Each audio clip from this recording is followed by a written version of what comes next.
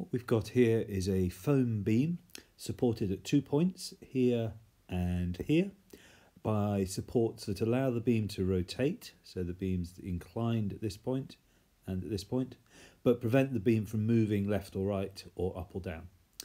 And in the middle we've got a stack of weights which provide what's close to a point load on the beam.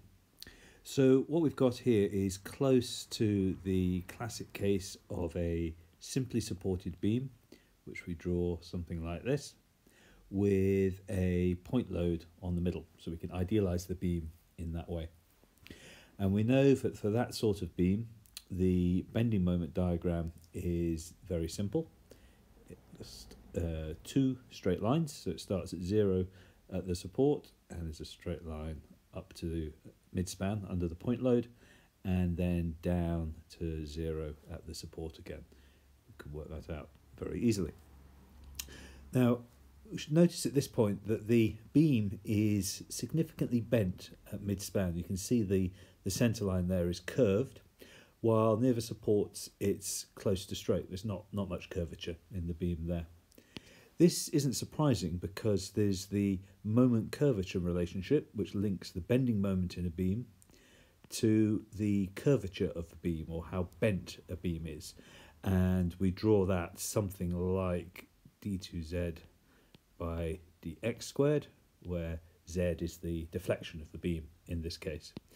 And what this expression says is that there is a connection between the bending moment in the beam and the curvature of the beam, this second derivative, that's linear. So if we have a large bending moment, we'd expect a large curvature, which is exactly what we see. At mid-span, where the bending moment is at a maximum, we see that the curvature of the beam is also at a maximum. And near the supports, where the bending moment is close to 0, the curvature of the beam is also close to 0. It's nearly a straight line at these points. Here we've got another case. The beam this time is supported over the edge of a table and by a weight on the top. What this means is that the support here no longer allows rotation. Just where the beam comes over the edge of the table, the centre line remains horizontal, unlike in the previous case where it was free to rotate. So this is a cantilever beam. It's free at the other end to deflect and rotate. And in this case, at the other end, we've just put on a point load using the metal weights again. So what this beam looks like when we idealize it is a case where we have a fixed support and a cantilever beam with a point load on the end. And again, we can draw the bending moment diagram for this very easily. Because it's a hogging moment, that means there's tension on the top of the beam, we say the bending moment is negative using the common sign convention. And because it's a point load like that, it's just a linear increase in bending moment up to the support.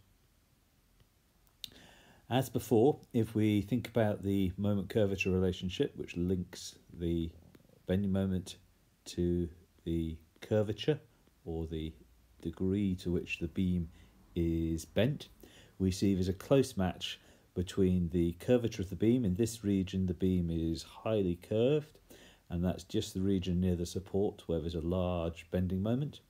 Whereas in this region here, near the tip of the cantilever, under the point load, where the bending moment is small, the beam is pretty much straight still, so the curvature is small.